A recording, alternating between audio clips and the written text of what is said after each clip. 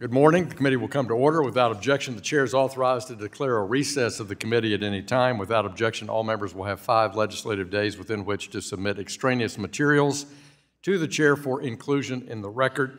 I want to thank all of our witnesses for being here today, and I now recognize myself for 4 minutes for an opening statement.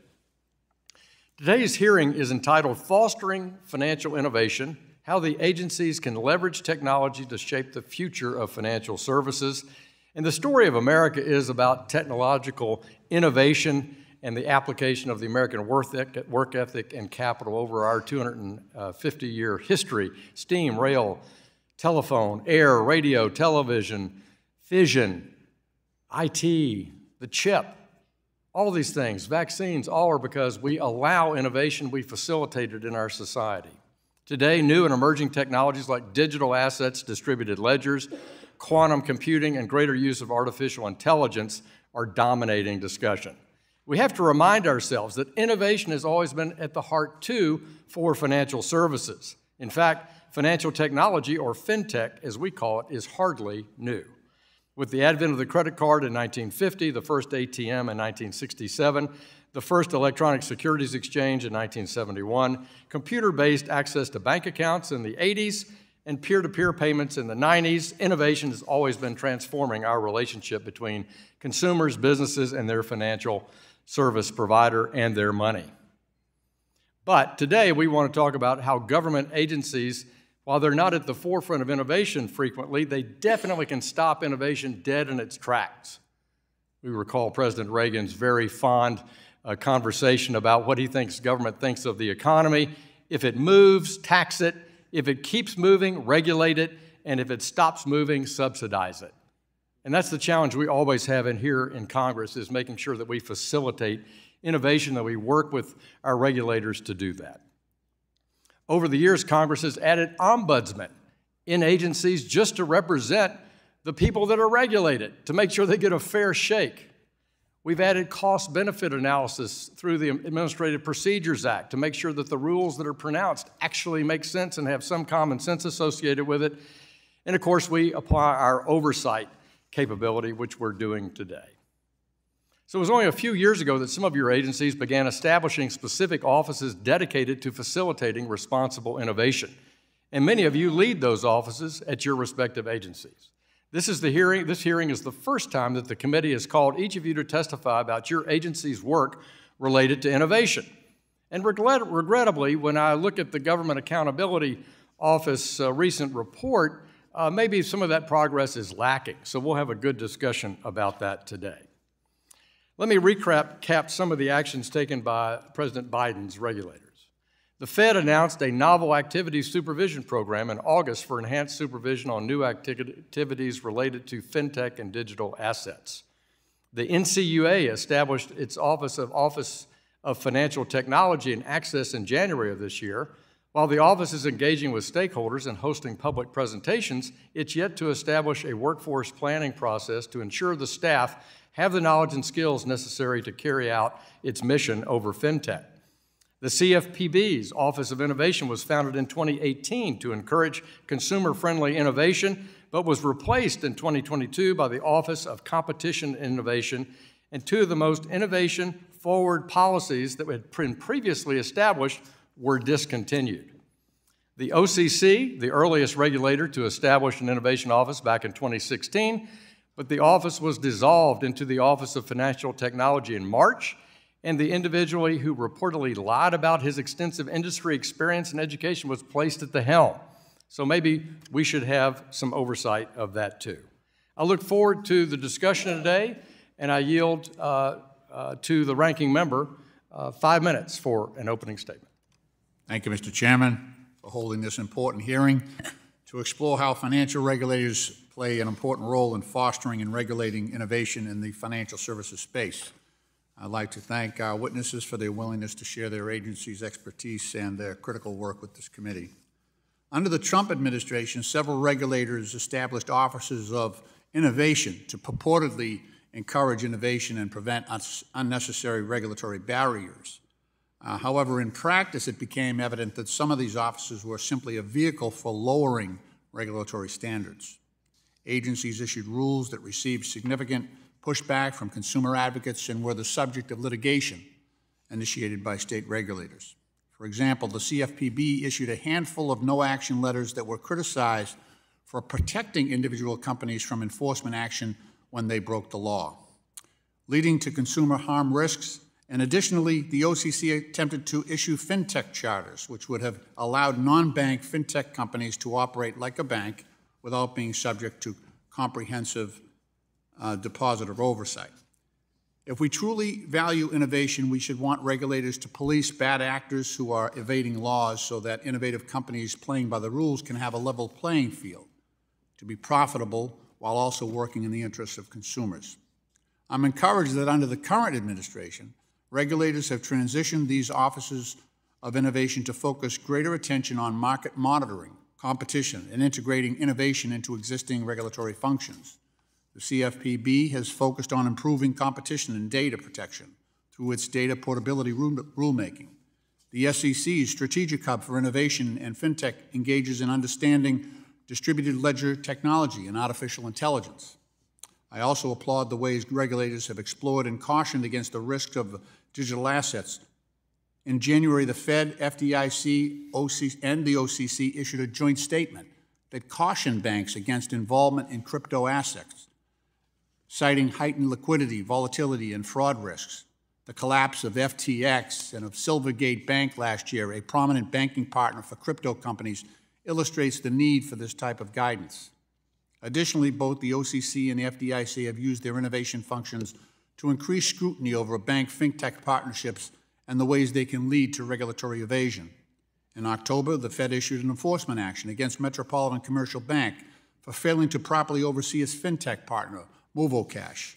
An investigation found that as early as January 2020, fraud actors openly fraudulent MovoCash account to route direct deposit and government benefits improperly. More than $300 million worth of pandemic unemployment benefits were misdirected to fraud actors. Moreover, innovation does not need to come solely from the private sector, and we should be encouraging government agencies to innovate to improve financial access and opportunity. With 130 countries, which represent 98% of the global GDP, exploring a government-issued central bank digital currency, the U.S. should not risk falling behind. I find it ironic that many of my colleagues on this subcommittee want regulators to encourage innovation, yet are pushing legislation that shuts down a CBDC before agencies have adequately researched and explored it. There are countless other services that government can provide in coordination with the private sector to expand financial inclusion, and we should be encouraging this type of exploration. I'm eager to learn more about the ways agencies are encouraging innovation in the financial sector, and I yield back. Gentleman yields back. Chair recognizes the chairman of the full committee, Mr. McHenry of North Carolina, for 1 minute. Well, I want to thank you, Mr. Hill, and to each of you, I want to thank you for the task and the important job you've undertaken. Fostering innovation at institutions and firms under your supervision is vital and important. Since my legislation to modernize and streamline how innovators interact with regulators, many agencies have established offices focused on innovation. That's welcome. It's positive. However, I'm increasingly concerned that those offices, your offices, are not operating as intended. It's critical that firms, financial institutions of all sizes, and entrepreneurs can go to market with innovative products sooner while maintaining important consumer protections. These offices should not be used to smother innovation and technology or simply ignore it. It's also important we have the highest quality folks in charge of those offices. It's clear the administration cannot continue to only regulate by enforcement, and I encourage each of you to stay focused on your mission and work to provide regulatory certainty for both industry and regulators and consumers. Thank you, Mr. Chairman. I yield back. I thank the gentleman. Today we welcome the testimony of Donna Murphy. Ms. Murphy is the Acting Deputy Comptroller for the Office of Financial Technology and Deputy Comptroller for Compliance Risk Policy at the Office of the Comptroller of the Currency. Charles Weiss. Mr. Weiss is Director of Financial Technology and Access at the National Credit Union Administration. Valerie Szczepanik. Ms. Szczepanik is the Director of the SEC Strategic Hub for Innovation and Financial Technology. Mr. Michael Gibson. Dr. Gibson is the Director of the Federal Reserve Board's Division of Supervision and Regulation at the Board of Governors here at the Federal Reserve System.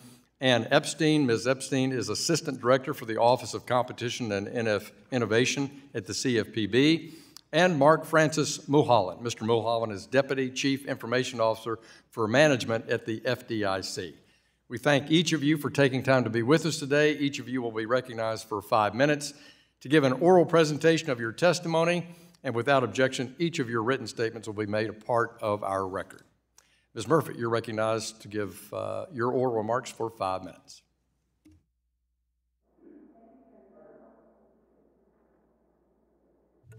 Thank you, Chairman Hill, Ranking Member Lynch, Chairman McHenry, and members of the subcommittee.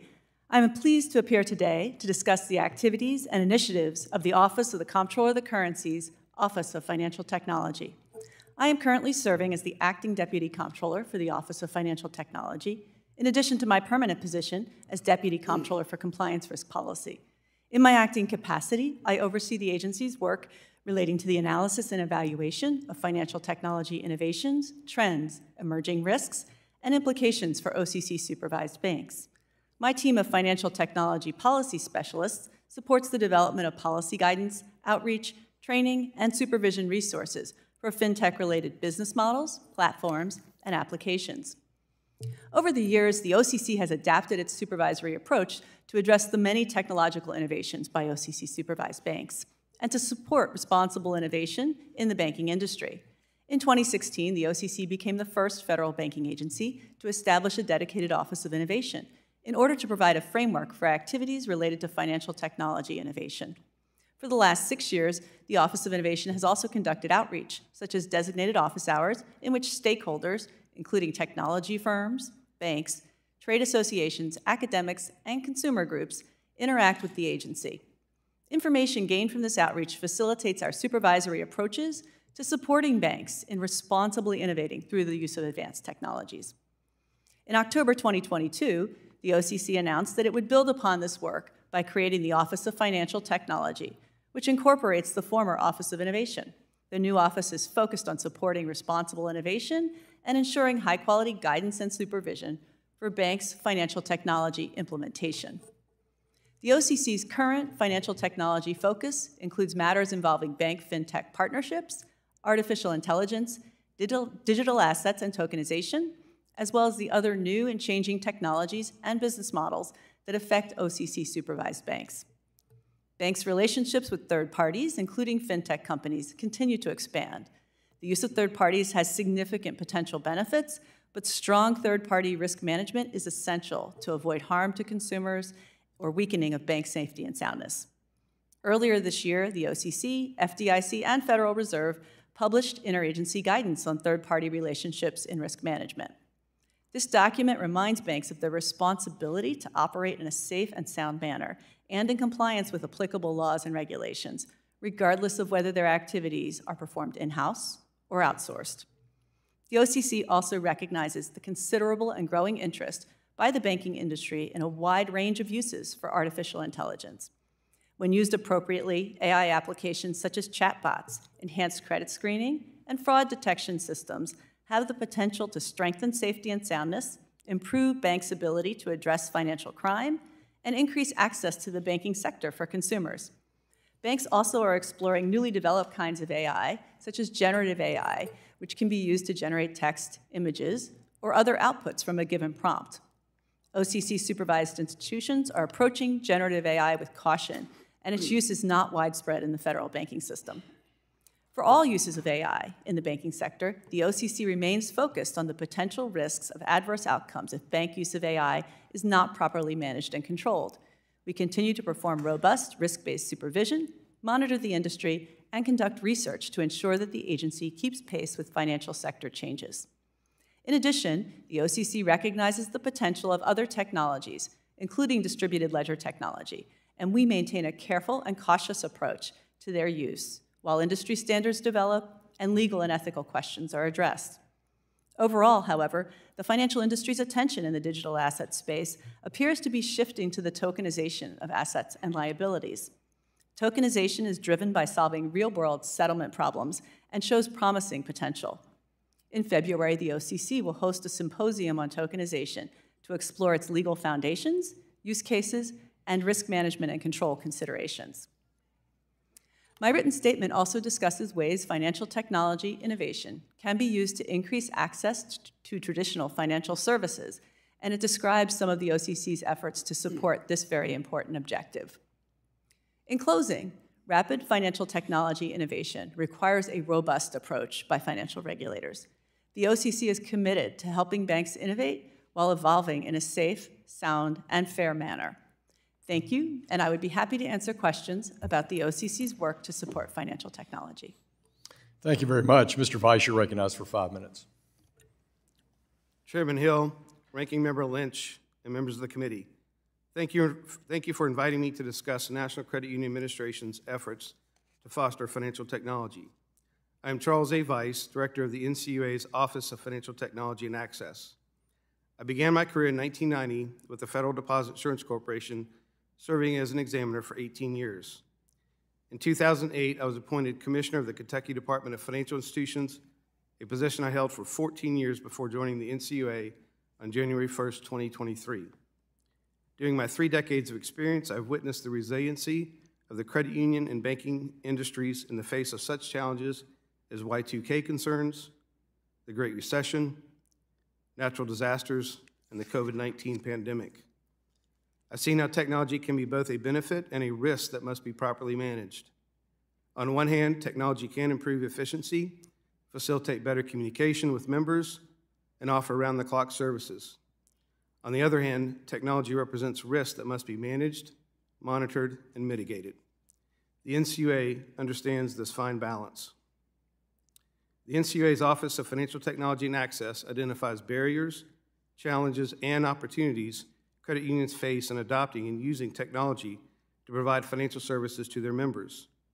In 2023, the NCUA Board adopted the Financial Innovation Rule, which provides additional flexibility for federally insured credit unions to use advanced technologies and opportunities offered by the financial technology sector. The proposed rule received supportive comments from the public during the notice and comment period and was finalized in September. In addition, the NCUA is committed to promoting effective and efficient use of emerging technology. The agency has implemented several initiatives, including a virtual examination program and a digital asset working group. With the virtual examination program, the NCUA is exploring methods to use technology to improve examination and supervision procedures. The NCUA's Digital Asset Working Group is an agency team that develops guidance for the credit union industry's use of distributed ledger technology and offering digital asset and cryptocurrency services to members. The NCUA is also evaluating digital identification technology. The use of digital identification can be a useful tool for verifying identity, and a number of states have issued mobile driver's license. Some credit unions have completed successful pilot tests using digital identification and are in the process of updating their policies and procedures to incorporate this technology for onboarding new members. In 2024, ACCESS, which is an acronym for Advancing Communities Through Credit, Education, Stability, and Support, is spearheading an initiative to improve access to financial services in financial deserts. This will highlight opportunities for the agency to assist regions where credit union services are limited or certain segments of the population are underserved. The initiative will also identify outreach opportunities, ensuring the NCUA's actions are timely, relevant, and impactful. The Access team will pilot a program to target outreach for 3 communities in 2024. As part of the pilot, the NCUA will catalog and track the impact of the agency's financial inclusion efforts and identify additional gaps and opportunities to foster financial inclusion. Finally, the NCUA's lack of supervisory authority over credit union service organizations and third-party vendors is a noteworthy vulnerability for the industry.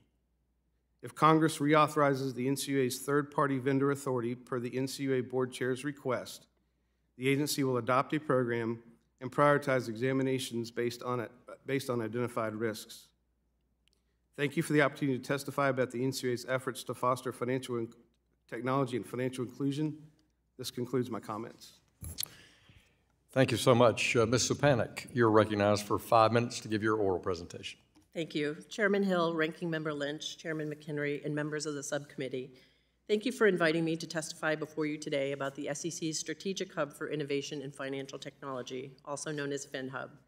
It is my honor to appear before you today to discuss FinHub's work. I'm testifying today in my official capacity as Director of FinHub, but my testimony does not necessarily reflect the views of the Commission, the Commissioners, or other members of the SEC staff. I'm also pleased to see in attendance those who represent similar functions to mine from among the SEC's regulatory partners. I've served as the head of FinHub since it was launched in 2018 and became its director when in 2020 it was designated as a standalone office reporting to the SEC chair. FinHub was designed to be an agile hub and spoke structure with 8 full-time staff at the hub and experts from the agency's divisions and offices in order to create a rapid communication and coordination network across the agency and to avoid siloing. In this way, FinHub utilizes and augments the agency's expertise concerning leading-edge technologies and innovations that foreshadow the future direction of the financial industry. FinHub helps the agency achieve its mission to protect investors, maintain fair and orderly and efficient markets, and facilitate capital formation by helping coordinate the agency's oversight of and responses to emerging financial technologies across numerous areas, including distributed ledger technology and digital assets, automated investment advice, digital marketplace financing, and artificial intelligence.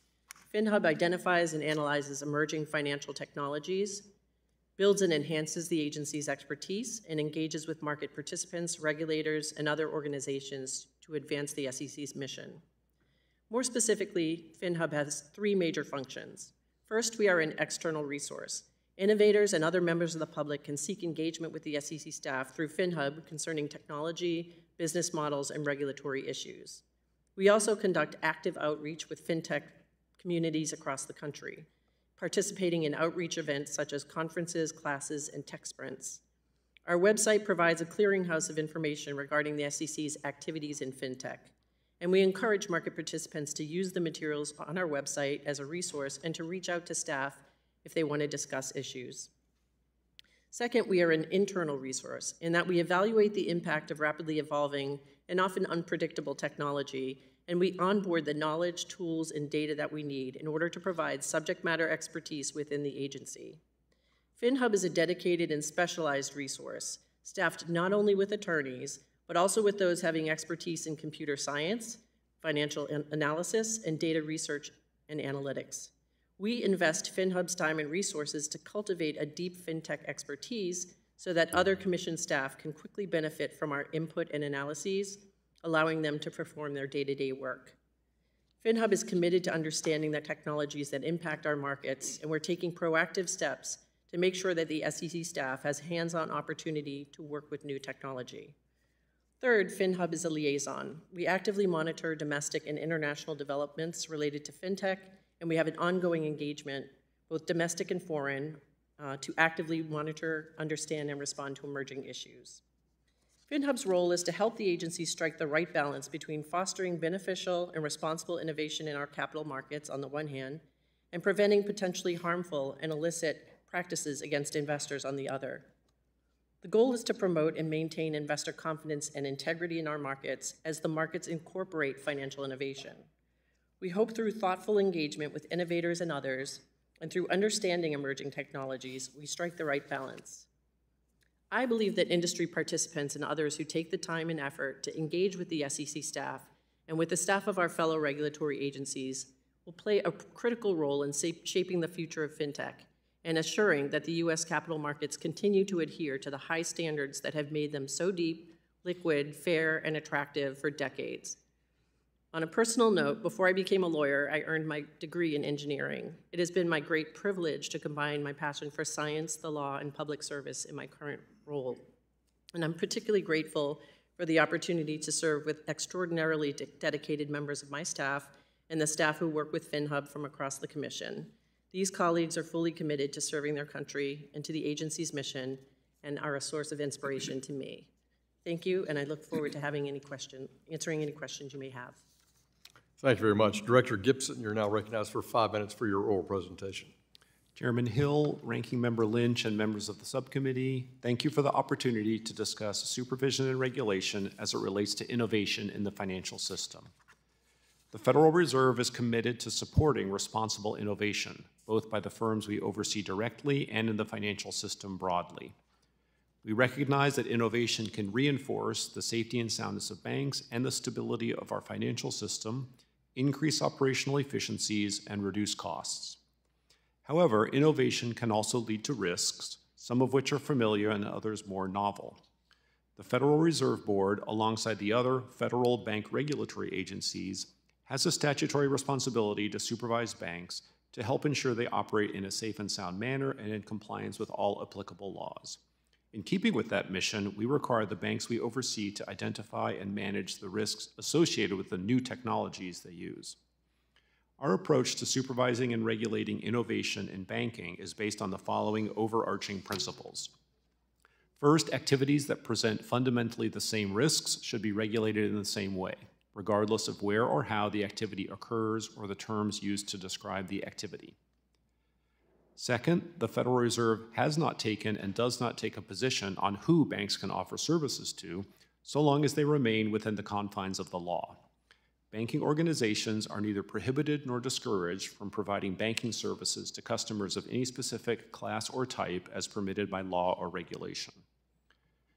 Third, we have sought to be transparent about our expectations and approaches to novel activity, supervision, and regulation to provide a pathway for responsible innovation. Finally, we recognize that we also must continue to learn, which is why we engage in regular outreach. In keeping with these principles, the Federal Reserve recently announced the creation of a Novel Activities Supervision Program to focus on the supervision of novel, technology-driven activities at banks. These activities include those involving crypto assets, distributed ledger technology, and complex technology-driven bank partnerships with non-bank fintechs, each of which I discuss further in my written testimony. By dedicating a team of supervisory experts to these activities, our aim is to provide clarity as well as timely, consistent, and relevant feedback to the institutions we supervise. The federal bank regulatory agencies have also recently issued guidance on third-party risk management, which lays out the agency's supervisory expectations for all types of third-party relationships, including relationships with financial technology companies. I'd like to pivot now to artificial intelligence, which banks are leveraging for a variety of applications, such as fraud monitoring and customer service.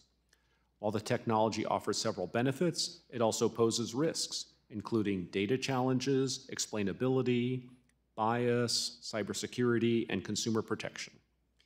Federal Reserve staff continues to work closely with the other federal bank regulatory agencies to track and learn more about emerging practices regarding banks' use of AI and related risk management.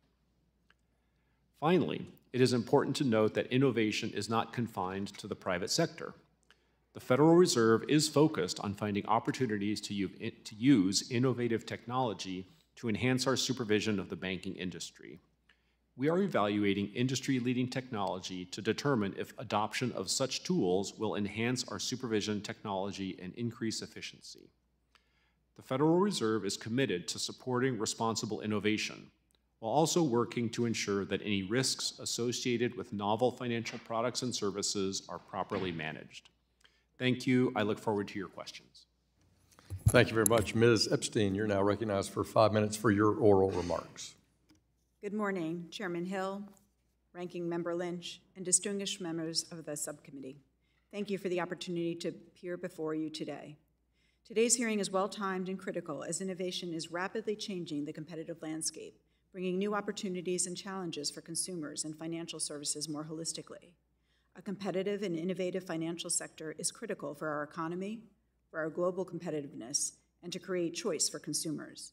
Advances in technology can improve our lives when done within a vibrant, competitive marketplace that maximizes consumer choice and safety. The CFPB has significantly ramped up efforts to facilitate market competition to ensure that consumer financial markets are fair, transparent, and competitive. The Office of Competition and Innovation is part of this broader initiative to monitor for any obstacles to new entrants and to support competition. I oversee this monitoring through conversations with many firms in the fintech ecosystem and through gathering data on new business models. When the CFPB first opened its doors just over a decade ago, technology companies in consumer finance were an emerging trend. They were an anomaly.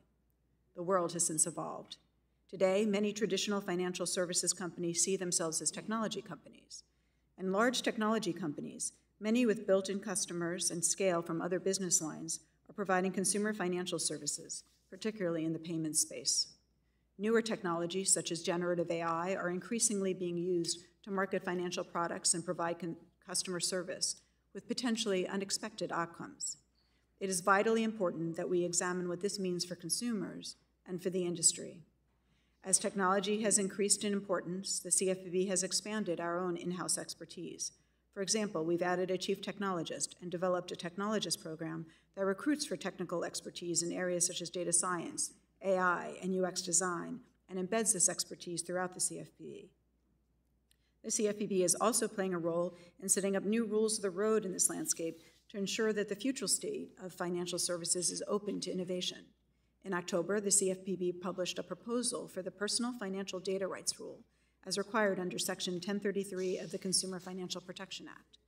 We believe this rule, which would create new standards that facilitate sharing consumer financial data, will create an environment in which new entrants can thrive, while simultaneously allowing consumers greater control and choice. We've also focused on ensuring that newer technologies are used in ways that comply with existing laws. For example, if AI is used in loan underwriting, it must conform with existing rules that require lenders to provide consumers with adverse action notices that explain reasons for loan denial.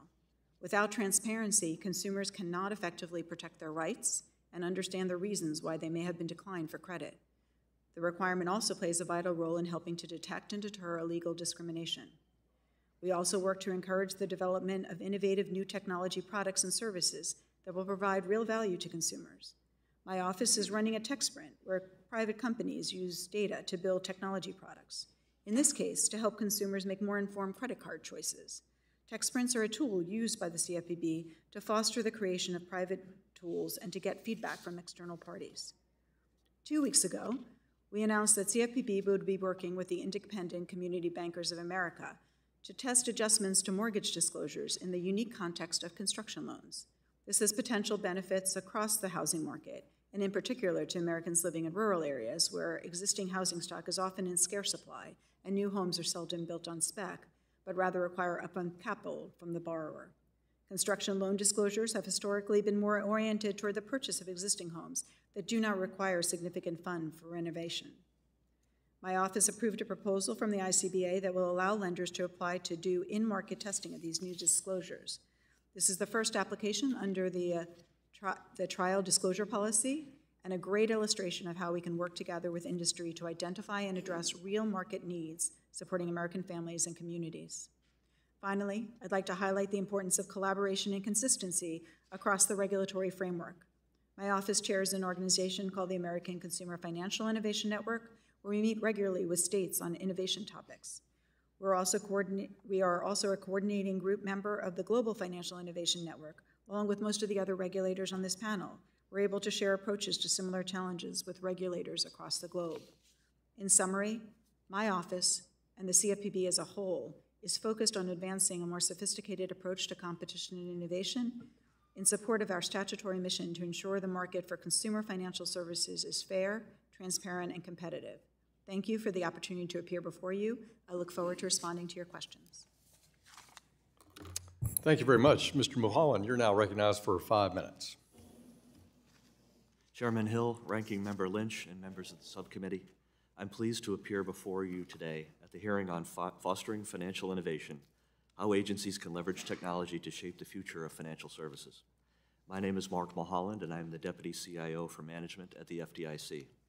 I've worked for the federal government for more than 34 years, having started with the General Services Administration in 1989. In 1996, I began working for the FDIC's Office of Inspector General, where I performed audits of FDIC's programs and operations, with a particular emphasis on information technology and security. In August of 2021, I transferred to the FDIC's Chief Information Officer Organization, or CIOO. In my current role, I oversee the CIOO's budget and financial operations, procurement and contract management activities, internal review and risk management programs, and human resources management. The FDIC relies heavily on technology to carry out its core mission of maintaining stability and public confidence in our nation's financial system. In 2023, the FDIC budgeted almost $500 million to support the development, enhancement, modernization, and maintenance of its IT infrastructure, systems, and data. IT modernization is a top priority at the FDIC. The FDIC is currently implementing a multi-year IT modernization program to bring its IT environment into alignment with modern IT practices and standards, as well as with key federal priorities, including the Federal Cloud Smart Strategy. Under the IT modernization program, the CIOO is working to migrate and modernize its systems and data from legacy on-premise data centers to cloud technology platforms that offer enhanced IT capabilities, security, and resiliency. The IT modernization program includes an objective to modernize our risk management supervision and compliance examination business processes and systems. In June of this year, the FDIC began operating the first major supervisory application that supports consumer compliance and Community Reinvestment Act examinations in the cloud. The CIOO is also partnering with the FDIC's Division of Risk Management Supervision on a new multi-year effort to modernize the FDIC's core risk management-related systems using cloud solutions. I also want to mention FDI Tech, a key component within the CIO organization. FDI Tech focuses on the adoption of innovative technologies within the FDIC itself. For example, FDI Tech is partnering with the Division of Risk Management Supervision to expand the use of machine learning to analyze reports of examination and other information of individual institutions to identify risks across the banking sector. FDI Tech is also evaluating the benefits, risks, and potential applications of distributed ledger technology, both at the FDIC and in the banking sector. Finally, the FDIC recognizes that financial technology innovation in the banking sector offers a number of important and potential benefits, such as enhanced operations, reduced costs, improved delivery of services, and greater financial inclusion through expanded access to credit and other banking services. At the same time, technology innovation presents risks that financial institutions must effectively manage, such as consumer protection, privacy, and data risks. To ensure the FDIC understands the benefits of financial technology innovation and is prepared to address the associated risks, the FDIC routinely engages with industry stakeholders through a number of channels. For example, the FDIC issues periodic requests for information about innovative technologies, reviews the use of technology in individual banks and select service providers through the examination process, and discusses technology issues with bankers through such forums as the FDIC Advisory Committee on Community Banking. The FDIC has also established various internal committees, working groups, and component organizations within the FDIC that focus on financial technologies. Collectively, these activities help to inform the FDIC's supervisory strategies and regulatory policymaking. That concludes my opening statement. I'd be happy to answer any questions that you may have. Thank you very much for your testimony. We'll now turn to member questions. I recognize myself for 5 minutes. I thought, Ms. Epstein, you referenced the Global Innovation Network, and Ms. Szczepanik, you talked about sort of coordination responsibilities over at the Commission. So do the 6 of your offices get together on a regular basis, not to talk about global comparisons internationally and host a big meeting with a nice dinner, but do your staff meet on a regular basis about common innovation issues? Give me a yes or who wants to answer that question is going to speak up for the group or try to. So you don't? I can start. Okay. Our offices and other parts of our agencies meet on a regular basis. With a bias towards seeing how we can advance innovation. With a discussion of how we can advance innovation, what risks we're seeing, what use cases we're seeing in the industry, on both an internal basis and an external basis within. And so, for example, Mr. Gibson does, or Director Gibson does the any exam preferences that you find from your innovation office, do those get coordinated through FIFIAC so that there's one approach to examining on these topics? We share a lot of information through FIFIAC on examination procedures. On these particular topics, I would say this sharing is more from the staff who are specialists in innovation. Mm-hmm. So you've issued this novel activities supervision rule, and I'm curious, how do you see that fostering innovation, Mr. Director Gibson? So we did establish a novel activities supervision program earlier this year, and the goal is really to make sure that our examiners who are engaging with firms that are doing these innovative activities have the expertise and the training in order to effectively supervise them, understand both the benefits that the firms are seeking with the innovative technologies and that the firms are managing the risks.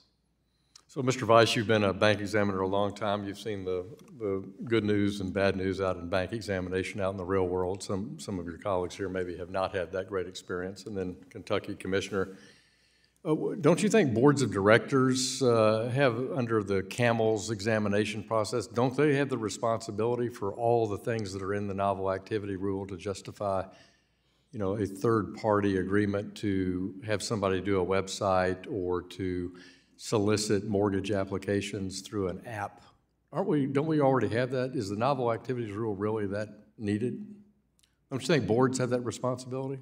The board would be responsible for the operation of the bank. And they're supposed to convince their supervisor that they have the right capital plan for that, the right budget, and the right skills and abilities, right? I think it's incumbent upon the agency, though, to make sure that we have the knowledgeable staff that's knowledgeable an experience to go in and. Yeah, I think the agencies have all done a good job over the last 25 years training their own staff to come in and do an IT internal, external penetration testing and look at due diligence files for fintech. That's been a big improvement by the agencies. I'm very concerned that this rule without real clarity is going to create more confusion. And the idea of pre-authorizing to take on a task when it's not material to the bank, for example, in the judgment of the board, I think that could be overkill. Director Gibson, could that create confusion and bog people down if it's not done right? I think that there's always that potential, but we definitely want to send skilled examiners to engage with boards of directors and bank management so they can have a good dialogue. On the third-party risk management questions, I thought that was good that you're meeting together and working together on that as a group. But I'm hearing anecdotally from community banks particularly that they're receiving substantially more exam questions this year than they did in previous years. Director Gibson, have you heard that from your field examiners, that bank comments from that vein? What we've heard is that given all the turmoil in the banking industry this year and the heightened risks, that we're definitely focusing on those risks, and those conversations have been taking place. You say on page 7 of your guidance that agencies will develop additional resources to assist smaller, non-complex community banks to manage third-party risk. When are those resources going to be published? Our staff are working on that, and we hope to publish something soon, similar to what we've done with other recent rules or guidance. So we put out a rule and we make people responsible for it, but we don't give them the guidance on how to comply with it first. Is that how I should read that? Well, we're definitely engaging with firms as the guidance has come out, and we do hope to provide additional resources very soon. Good. I yield back the balance of my time. Turn to the ranking member for 5 minutes. Thank you, Mr. Chairman.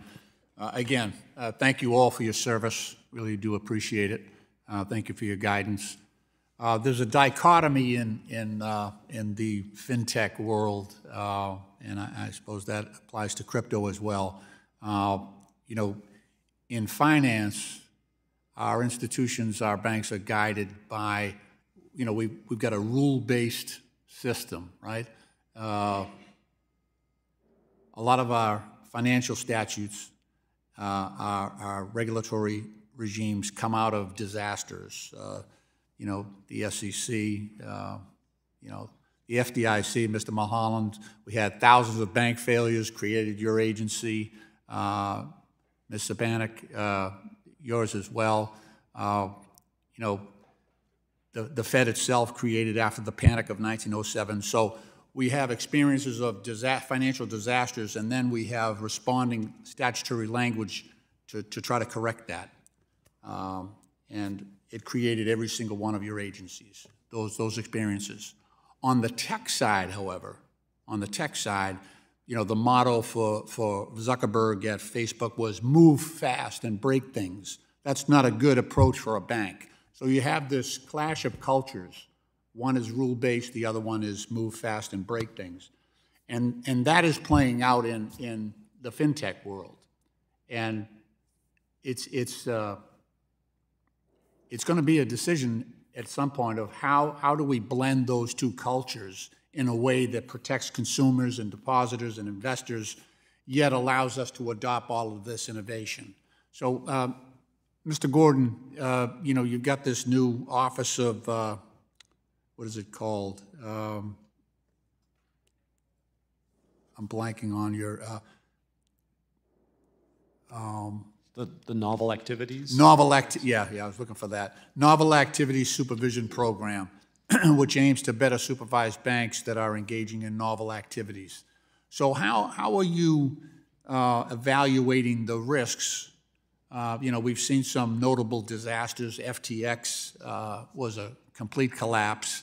Thankfully, 90-something% of the investors were non-U.S. citizens because they had to operate offshore.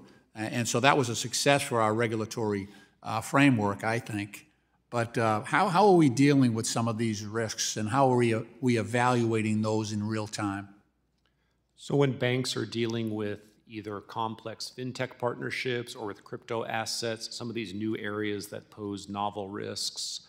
As I said, there's definitely some benefits to that innovation that we can see, but there's also risks. Now, we're definitely seeing some of those risks materialize with some of the complex arrangements that banks are making with some of these fintech companies, and sometimes that has, in some cases, obscured the risk to the bank because the fintech partner has the information about the end customer that the bank lacks.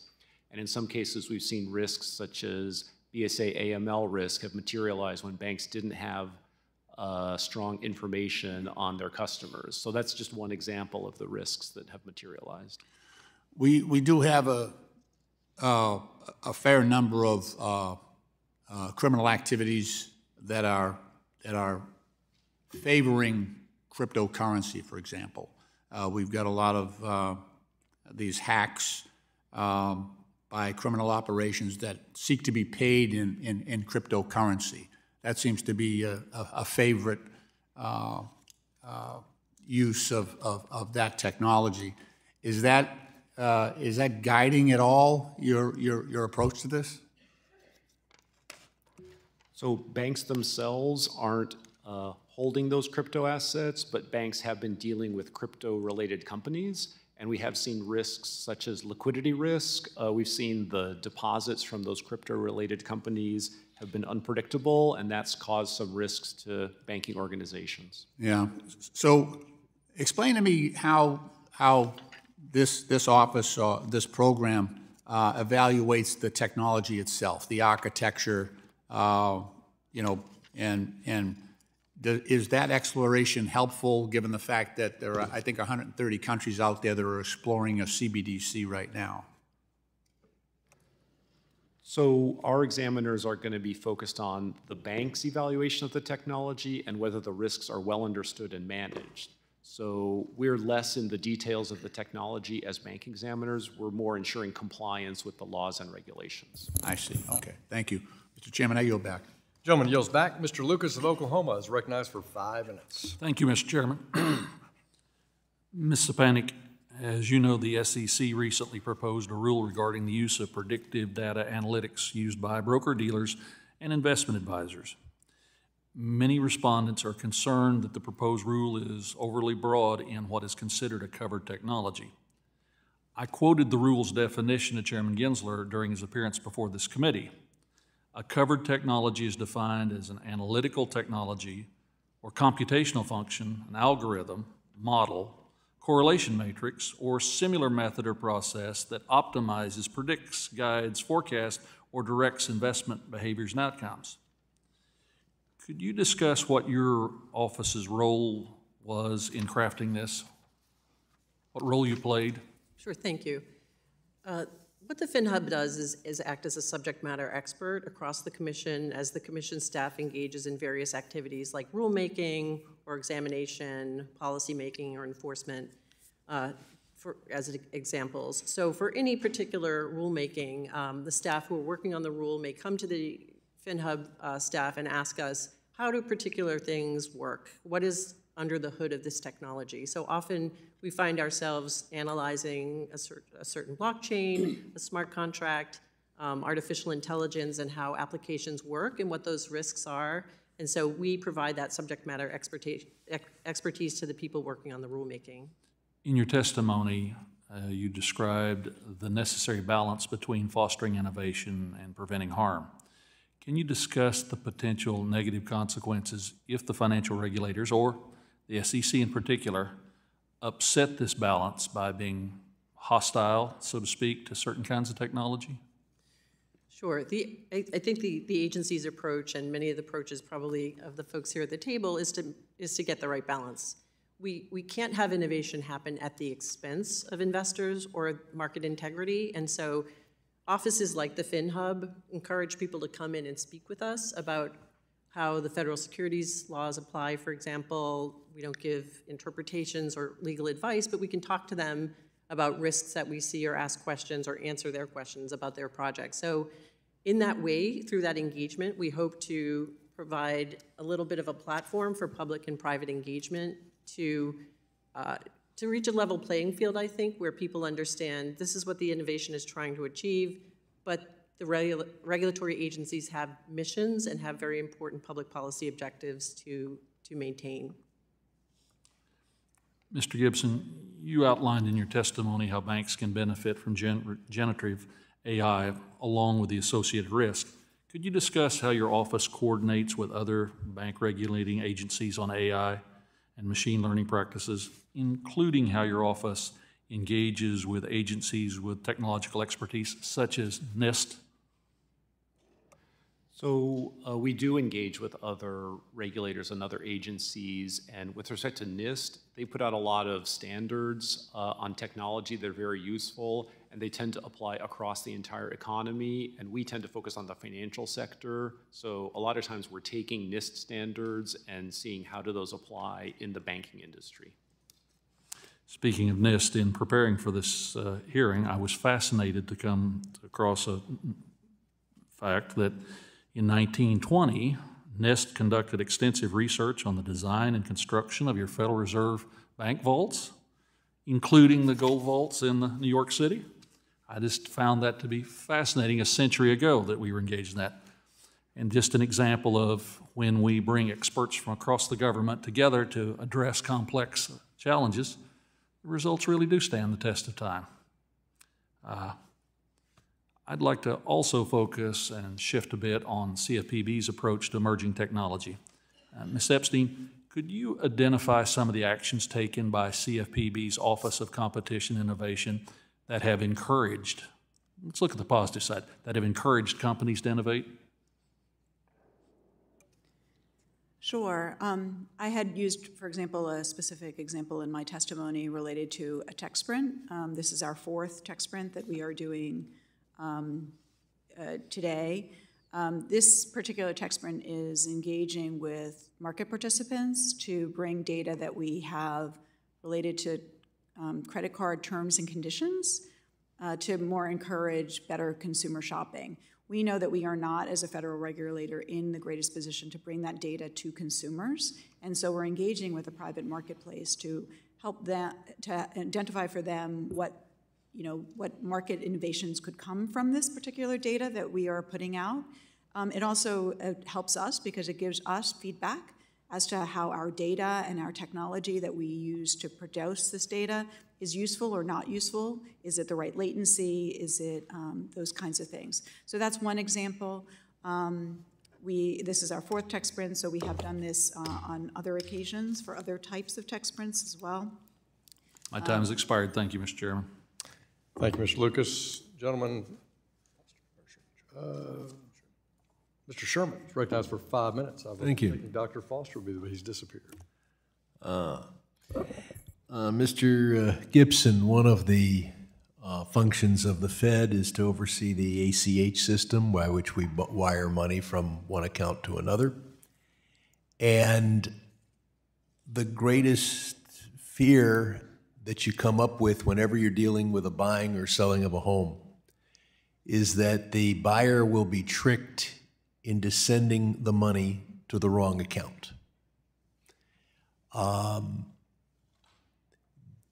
People send an email to somebody, they've got, in effect, their prospect of ever owning a home is on the line. They've got their down payment, and they get an email saying, send the money to account number 12345, and it's signed by their escrow agent. And of course, it's phony, and the money ends up in the hands of a Nigerian prince. For about a decade, or the better part of a decade, I've been asking chairs of the Federal Reserve in this room to do what Britain did quite some time ago, and that's have payee matching, so that when you send the money to an account, it also has a name. That would pretty much eliminate this practice. For the better part of a decade, the chairs of the Fed have said, well, we're not going to do that, but we're doing something else that would solve the problem. And then I ask them what, and they smile and walk away. When are we going to solve this problem so that when you wire money to account 12345 that's supposed to be going to Encino escrow, you're not tricked into using the wrong number? So I agree that sort of fraud is a problem, and So why don't we have a pay matching system? Why don't we have a system when you wire the money, it's to a person as well as an account? When I write a check, I put the name of the payee on the check. I don't just write in a number. So since this is, I mean, I know we're dealing with high technology here. This is something we could have done last century. Why don't we have payee matching? so I don't have the answer on the specific question. Okay, well, neither has the last 5 times I've asked this question over the better part of this decade. Can you get me an answer? Yeah, I'm happy to work with you on that. Have you done any calculation as to how much harm is done by the present system versus the costs of doing what the UK has done and have payee matching? Generally, in the area of fraud, we see a lot of fraud taking place and a lot of risk, and banks putting a lot of. So why don't you do something about it? Well, we're happy to work with you on that specific issue and on I the would general believe fraud you issue. if your predecessor's predecessor, if Fed officials hadn't been telling me that for the last 10 years and then not doing anything. And they're working on it consists of telling me, oh, well, we know the problem, but we'll get back to you. Let's talk about this every week. Look forward to your call next week and every week until we solve this problem. This is just crazy. Now, I want to turn to the bank regulators. If you make an unsecured loan to an individual, you evaluate that in one way as a bank asset. Another way if it's a loan secured by valuable assets, such as Fortune 500 stock. If a loan is secured by crypto, is that viewed as an unsecured loan, or is that security regarded as valuable? I'll ask Ms. Murphy. So in that kind of circumstance that you described, we would have to look at the specifics of the loan. There is very, very limited activity of that type in the national banking system. You're saying banks do not make loans secured by crypto accounts? So in order to engage in that type of activity, our banks would have to engage with their examiners, and there's very, very limited activity. What do your examiners do? Do they value it as a fully secured loan or a completely unsecured loan if it's secured by Bitcoin or hamster coin? So or do you just not know? I am not aware of a specific instance where we have valued loans in that way, and I would have to get back to you about that. Please do get back to me. Certainly. Likewise, I'll ask the same question of Mr. Mulholland, and I'll also ask whether any of the FDIC insured banks hold crypto as an asset on their balance sheet that you give them credit for. Thank you for the question, Congressman. The FDIC and the other regulators have issued guidance with respect to holding as principal crypto assets and using those as principal for lending activities and cautionary language. Do you list it as an asset based on its supposed value today? Or? So I'm actually working in the CIO organization, so I'm not on the supervision. So you also don't know the answer. But I'd be happy to get back with you. Thank you. Gentleman yields. The gentleman who wants very badly for Army to beat Navy this weekend, the Vice Chairman of our subcommittee, Mr. Davidson of Ohio, recognized for 5 minutes. Thank you, Chairman. Thank you for our witnesses for being here today. Mr. Gibson, I did a quick Google search for open jobs at the Federal Reserve, and the regional banks are using the keyword CBDC, or a key acronym. It looks like the San Francisco Fed and the Boston Fed are hiring for CBDC development roles, programmers. Can you provide an update for the panel on the Federal Reserve's development of a United States central bank digital currency? So the Federal Reserve is doing research on CBDC technologies, trying to understand the technologies themselves and how they might be useful.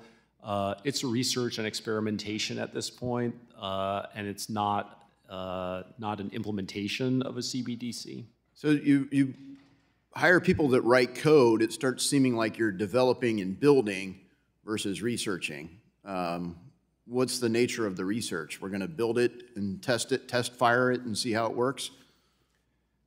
I think the research is to understand the technology, understand the different approaches that people are talking about, understand the risks, it is a research effort. Like a near implementation, but we'll run it for a while and see if it really works? Or are you building something that would be functional, or is it just research? So we're a long way off from thinking about implementation of anything related to a CBDC.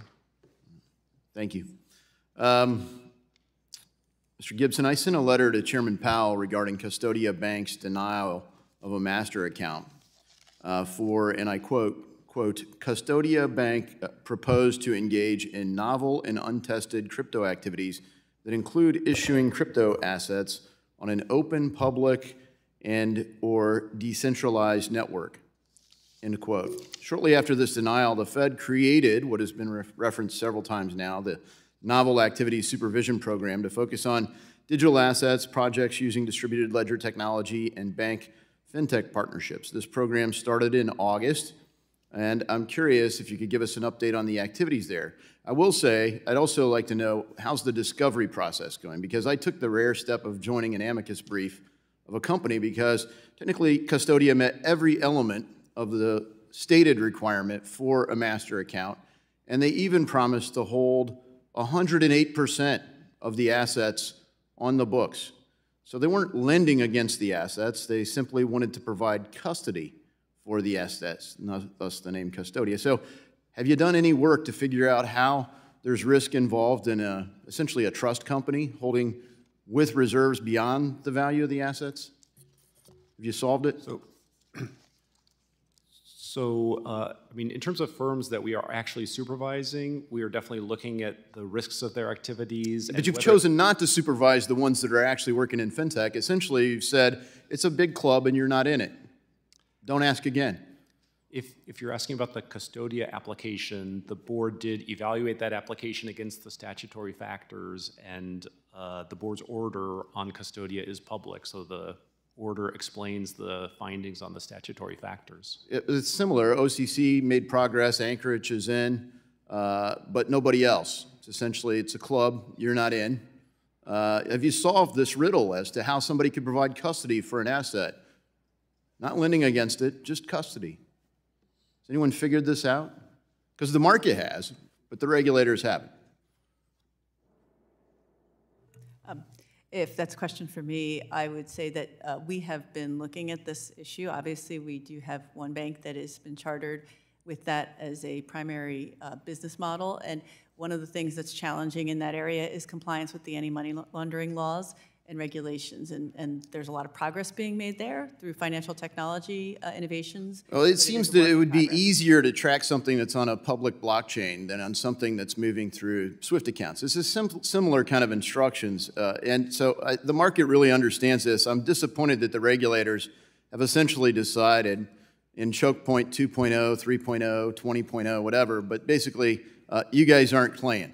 I am curious about the FDIC's approach to third-party risk management. Mr. Mulholland, you talked about it in your opening remarks and in one question, but how are traditional financial institutions' third-party risk management processes being examined, particularly with respect to fintech? And is there any difference between normal activities and fintech partnerships?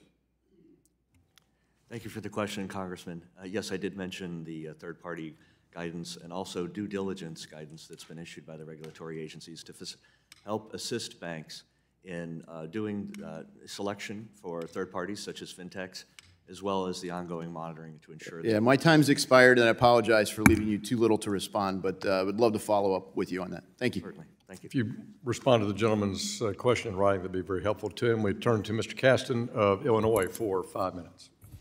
Thank you, Chair Hill, and to all our staff, our witnesses here today.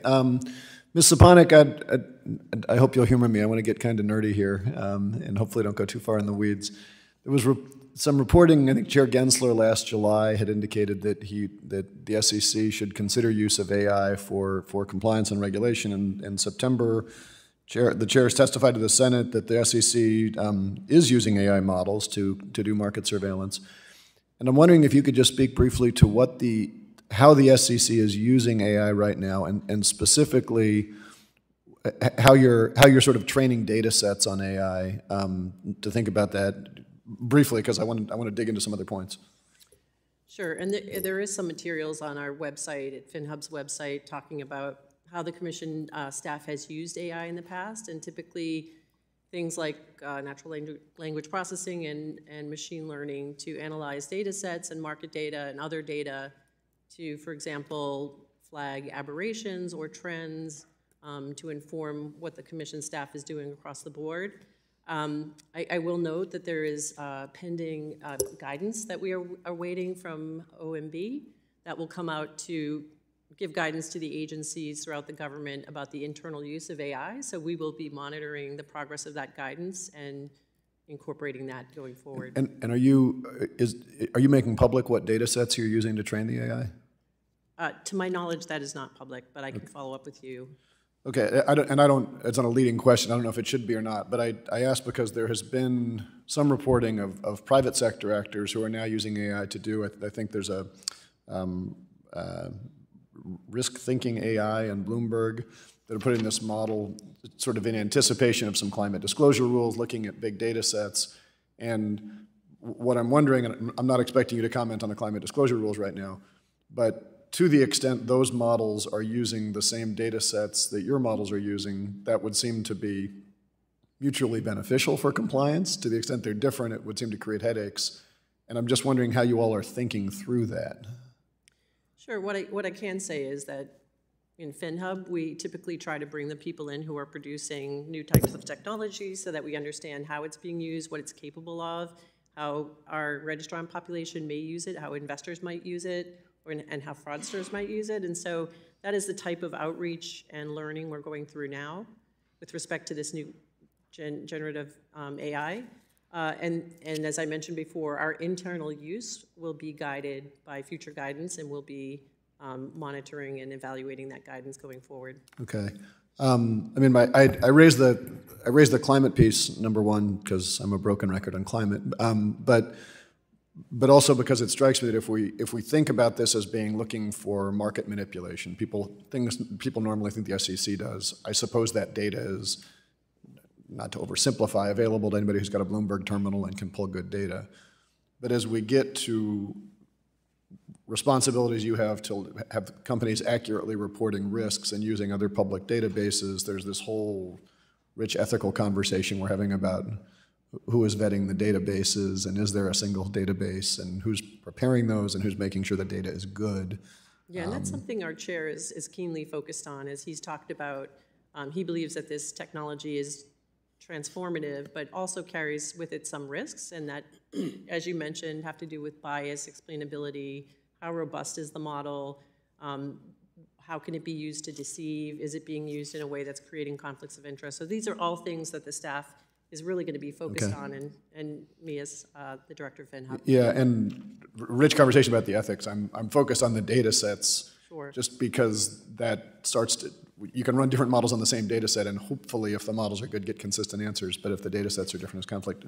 Just last thing on that point, the chair has warned of financial institutions, had said that they're going to rely on a limited number of AI platforms, but I think has been fairly open and I think very thoughtful about saying that if your regulation is at the level of a given entity, but if those entities are now relying on, a single set of cross-company platforms, if the problem is with that platform, do you all have the tools to assess these questions? Do you need help from Congress? How are you thinking about this question if there is data set integrity from ethics or otherwise, and it spans a lot of different companies? And I think you've identified one of the issues that the chair has raised about micro concerns and macro concerns. And so this macro concern about concentrations and what can happen if everyone's using the same data set or if there's herding behavior, that is something that the staff will be looking at closely as well. Okay, so I hear the tapping that I'm out of time. Yield Gentleman's back. time has in follow up. Thank you. expired. Yield back. Chair recognizes the Majority Whip of the House, Mr. Emmer, for 5 minutes. Thank you, Mr. Chair, and thanks to our witnesses for joining us today. When Bill Hinman was the director of the SEC's Division of Corporation Finance, he gave a speech on June 14, 2018, entitled Digital Transactions, When Howie Met Gary. In this speech, he famously discussed how tokens can morph from securities to non-securities, and he stated that Ether is not a security. Ms. Szczepanik, you reviewed and commented on drafts of this speech, didn't you? Yes, I did. When reviewing a draft, you said that providing, quote, less detail in the speech was better because the concept of a token morphing from a security to a non-security was a new concept and would generate a lot of discussion. Do I have that correct? I believe so. So you thought the SEC should give less clarity to the market rather than more. I understand you thought the token morphing concept would generate a lot of discussion, but when the industry complains about a lack of clarity, I see it was a deliberate policy preference. Does the current SEC chair share that view?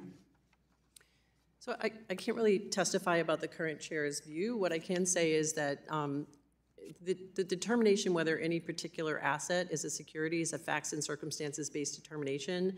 And what I do as the director of FinHub with my staff is to provide the facts to the folks at the SEC who are making that determination. And it's typically going to be the Division of Corporation Finance. Reclaiming my time, because that's a perfect segue. Has FinHub issued any guidance since Chair Gensler took office to clarify how the securities laws apply to crypto? So as I mentioned, FinHub's role is really to be a subject matter expert. So Reclaiming my time, ma'am. I'm asking a very specific question. Has FinHub issued any guidance?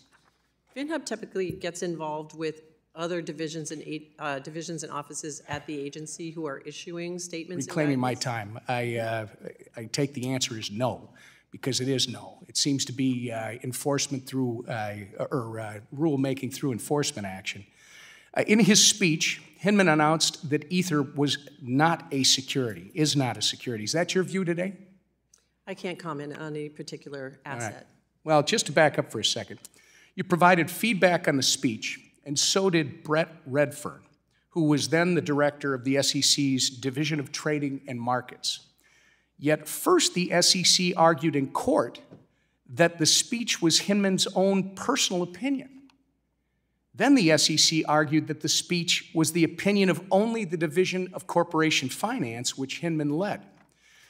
But why would people across the SEC, from FinHub to the Division of Trading and Markets, comment on a speech that has the views of only one person or only one division? That doesn't make any sense. I hope you can appreciate that I can't comment on pending matters that are in litigation or investigation.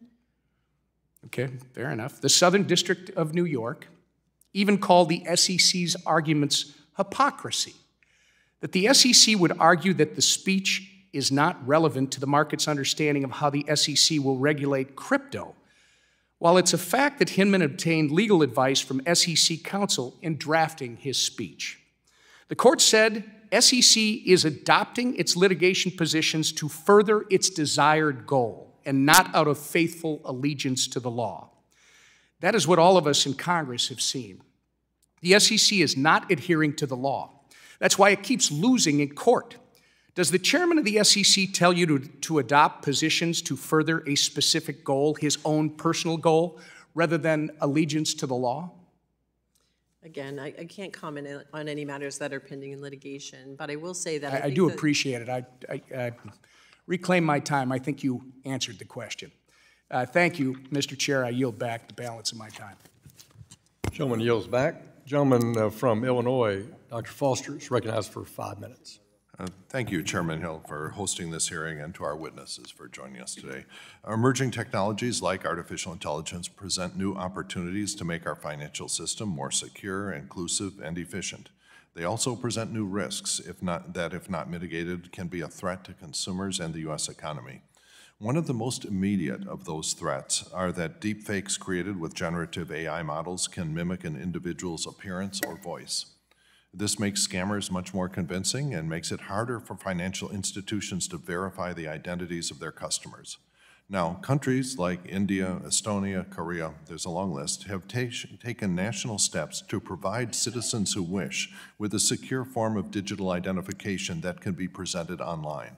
A secure digital ID, biometrically synced to your smartphone, allows individuals to remotely verify that they are who they say they are, saving costs, reducing likelihood of fraud, and to allow individuals to defend themselves against deepfake identity fraud. Now, Mr. Vice, in your testimony, you mentioned that NCUA is evaluating digital ID technology, and that, in fact, some credit unions have completed successful pilot tests of this technology. Could you describe the experience of the credit unions that you referenced? For example, were the credit unions able to streamline the process of onboarding new members? And again, I'd be reporting what they've reported to me, but it gives them a secure method to identify and certify someone's identification, and it reduces the time to onboard. Yep. So if this, for example, if this was in place during COVID, when we had to onboard massive numbers of unbanked customers, but the customers had a secure digital ID, would that have been a big improvement in our response to COVID?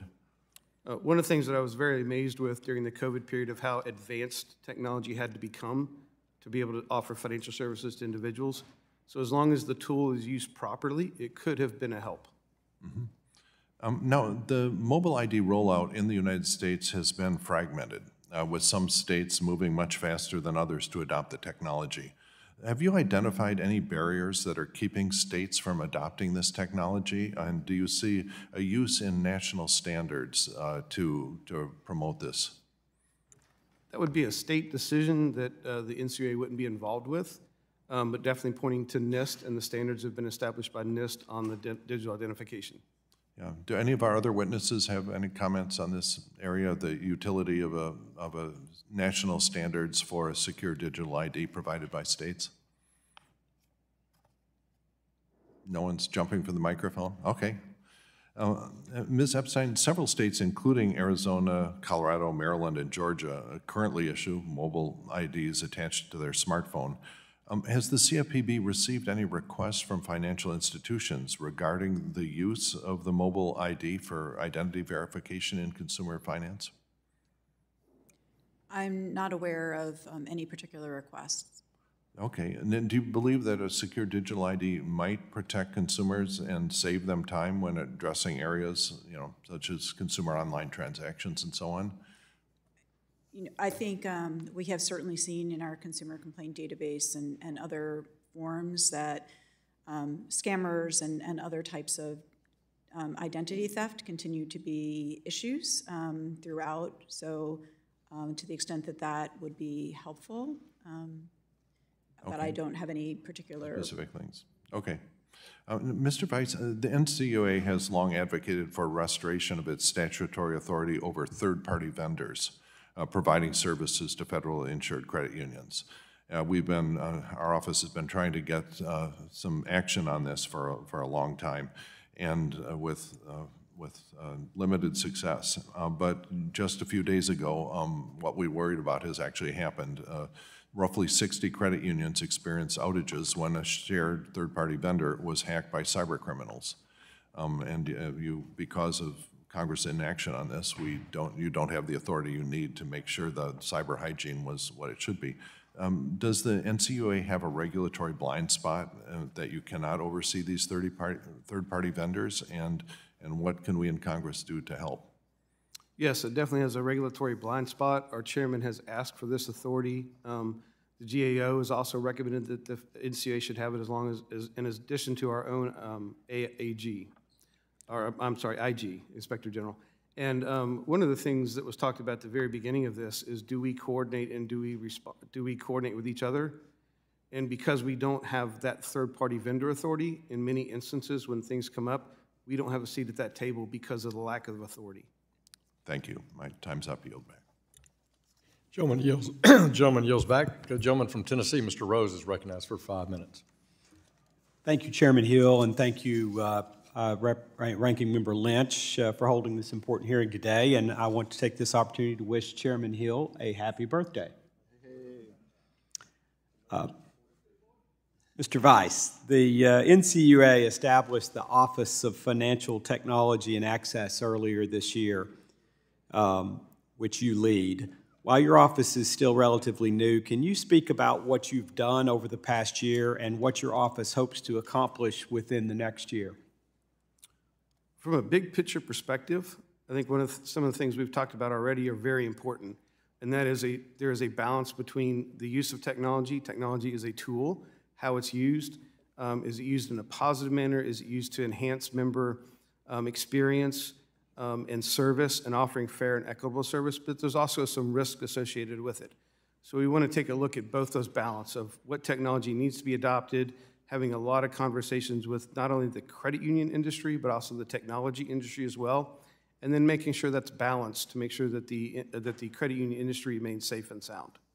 Based on your progress so far, would you say that you're reactive or being proactive about new technology in the space? My opinion is that I'm very proactive.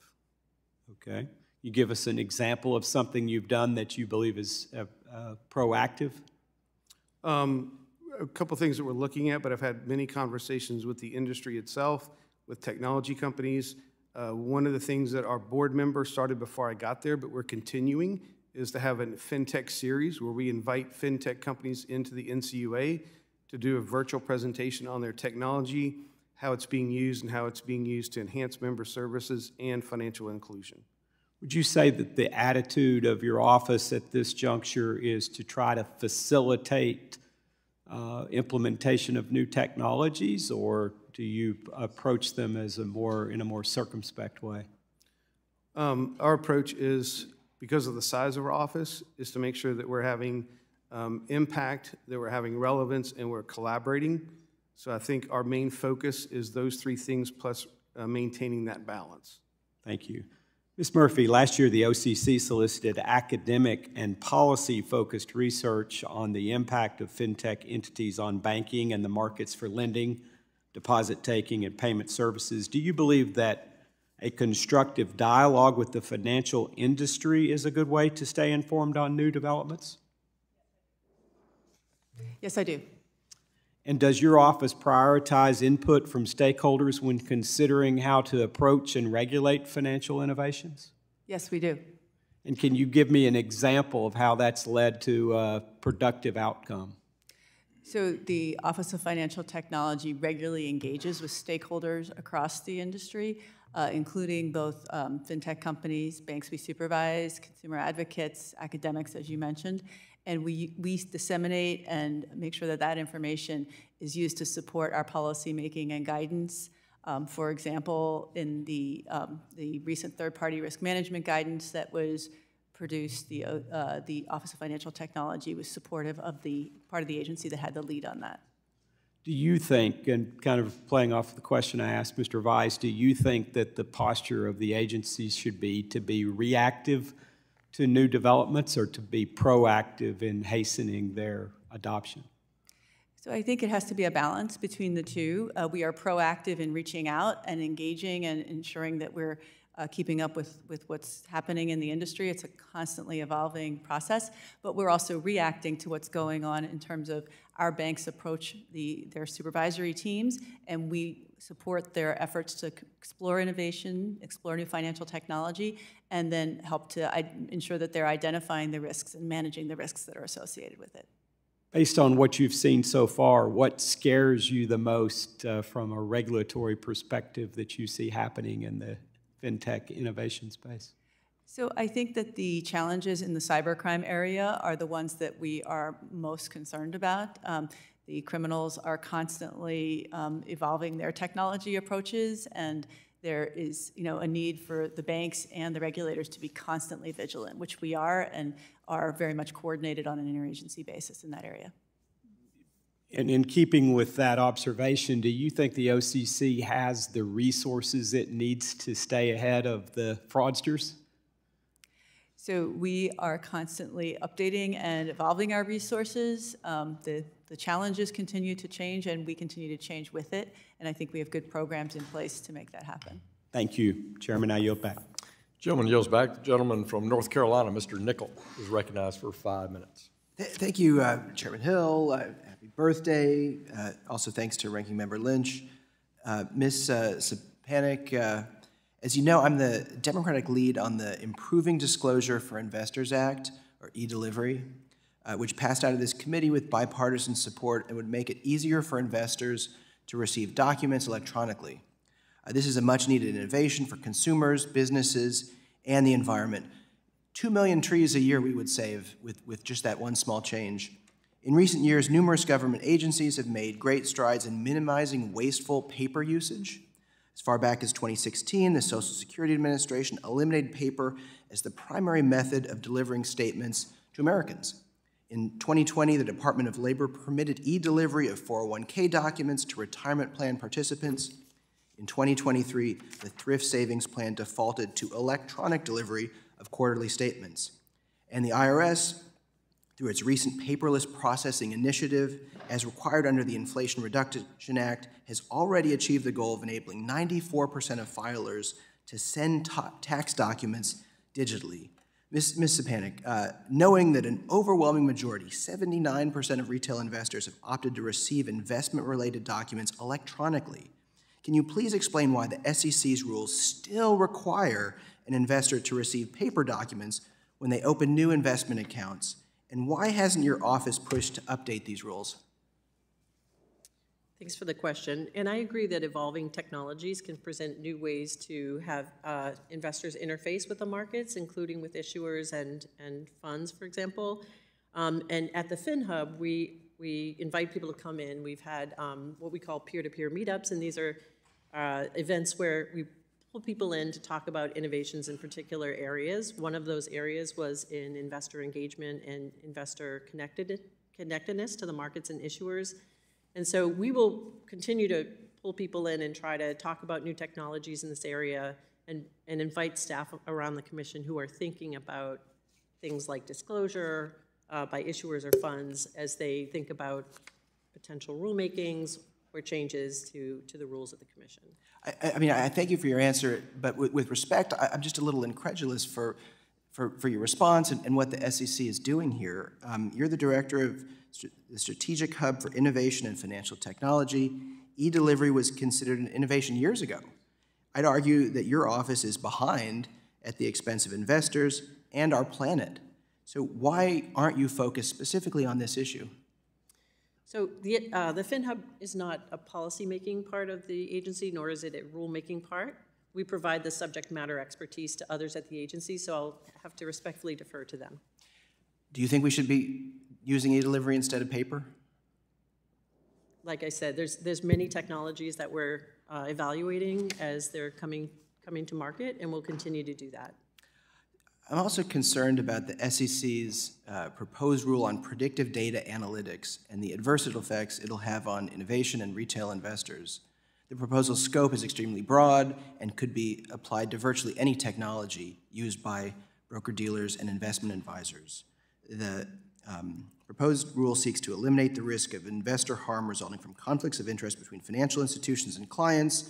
When working with AI, I agree, and I think that's a great goal, but this proposal, the scope, the proposal would lead to higher costs for brokers and advisors, which will be passed along to investors, and fewer technology and online tools for investors. They need lower rates of retail participation and financial inclusion. Ms. Szczepanik, how involved was your office in creating this rule? Like I said, when rulemaking is undertaken by the staff at the commission, by the various divisions that undertake rulemaking, the FinHub is often called on to talk about the technology being considered. So we would provide technical assistance to staff working on rules about emerging technologies, how they work, how they're being used in the market, what risks they might present. So we've seen the reports explaining that the U.S. blockchain developer market is shrinking and that China is quickly advancing. The U.S. must remain the global leader in all segments of finance, including digital assets. This technology moving overseas only puts U.S. consumers at risk. In your role at FinHub, are you doing anything to promote innovation in blockchain technologies here in the U.S.? Sure. We promote innovation in a number of ways. One of them is to invite folks like entrepreneurs, innovators, and their advisors to come talk to the staff about issues that they're facing, including in digital asset, distributed ledger technology. We also do a number of outreach events, going to industry conferences, tech sprints, build-a-thons, that kind of thing, to encourage beneficial innovation. Thank you. I've expired my time, and we'll follow up in writing. Thank you. Thank you, Mr. Nickel. Your time has expired. Now we turn to the gentleman from Nebraska, Mr. Flood. for 5 minutes. Thank you, Mr. Chairman. Also, happy birthday from everybody in Nebraska. I'd like to focus my questions today on the Federal Reserve's Novel Activities Program. This supervision program applies to all banks that are members of the Federal Reserve System, regardless of size. The Federal Reserve would require state member banks to go through a supervisory non-objection process in order to issue stablecoins or custody digital assets. I specifically have interest in this topic and this program because I wrote and passed legislation in Nebraska as a state senator there that would allow state-chartered banks to custody digital assets, and legislation that would also allow state-chartered banks to issue stablecoins. The Federal Reserve has published 5 broad parameters it will use to determine the relative risk of these activities. I'd like to start with a kudos and a thank you. I reached out to Kelly Lammers, the director of the Nebraska Department of Banking, in advance of this hearing. He assured me that he's been in very productive conversations with the Federal Reserve on the Novel Activities Program. I thank you for maintaining an open dialogue with the state of Nebraska. I'm exceptionally proud of our Department of Banking, and Nebraska is a leader on this issue. So, Dr. Gibson, I would say thank you. Just to kind of get into the questions here, the Nebraska Department of Banking has already issued several examination manuals that walk through how to comply with state law in great detail. They know these issues very well, and they're already working on solutions that create a pathway for innovation while also ensuring safety and soundness of the banks in our state. Dr. Gibson, can banks expect further guidance on exactly how the Federal Reserve non-objection process will work? And will more guidance and examination manuals be issued, and will those be publicly available? So all of our examination materials are publicly available, and we have issued guidance and statements around the supervisory non-objection process to try to make it clear to firms if they want to investigate that or undertake that activity, what are the steps they can go through.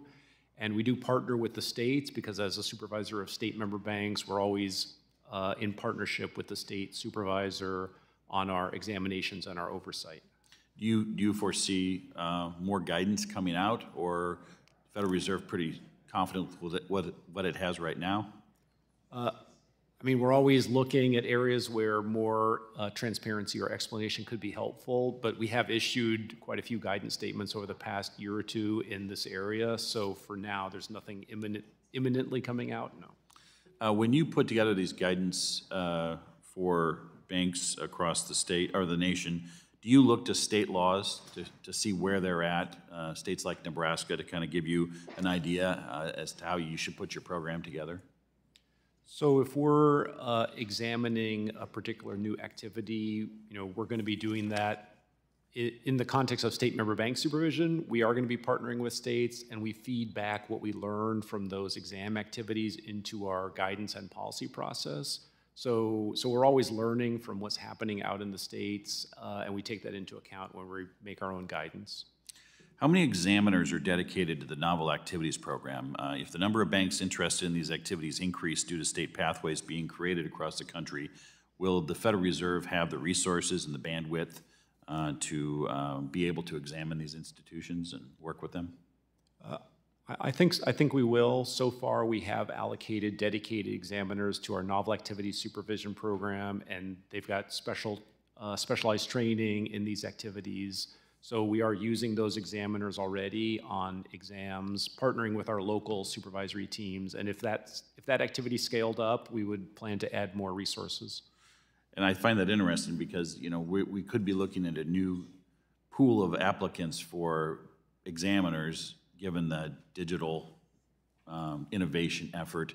Where do you see that coming from? And when you look to hire new examiners, are you finding a renewed interest in this area, given that we're talking about digital currency, digital assets? We've staffed our Novel Activities Program mostly with internal examiners who have some expertise and then get more training. We also hire from outside as well, so it's a mix for us. Well, it makes sense. It sounds safe and sound. So I appreciate your work. I appreciate you having and maintaining such a good dialogue with the state that I represent. Seeing that federal-state partnership is important, and you should be credited for doing that. With that, thank you, and I yield back.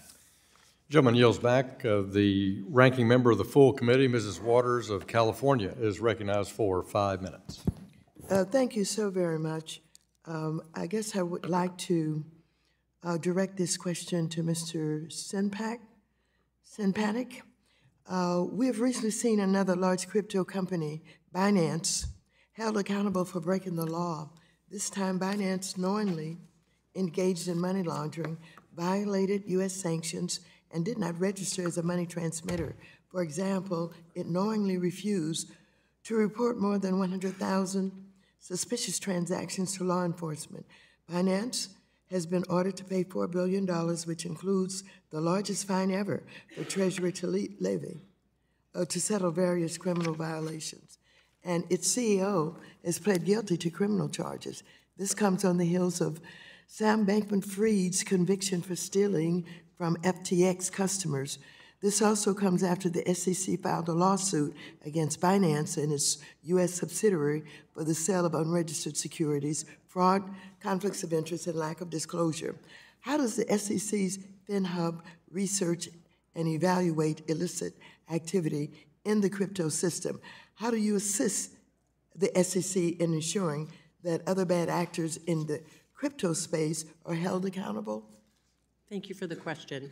FinHub and its staff are made up not only of attorneys, but also specialists in computer science, in data analytics, and in financial analysis. And we use those skills and special resources to scan the market. So we understand what's happening in the digital asset market. We have the tools and technology that we need to do so.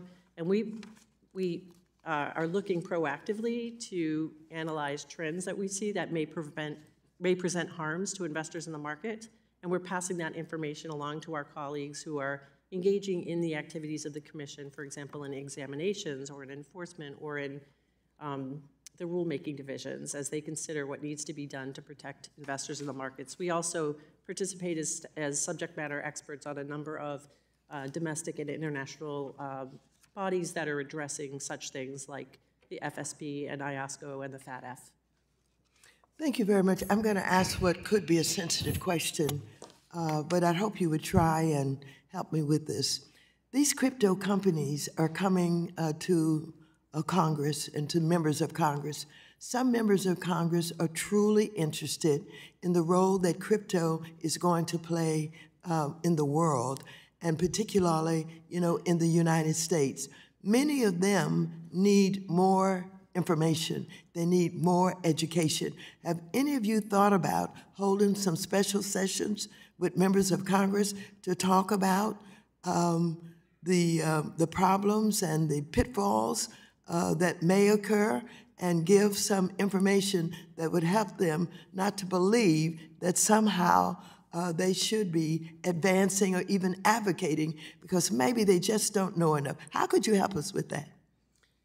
So we are happy to provide technical assistance when that assistance through our Office of Legislative Affairs. And so I would invite members to reach out to OLIA at SEC if they want technical assistance on such matters.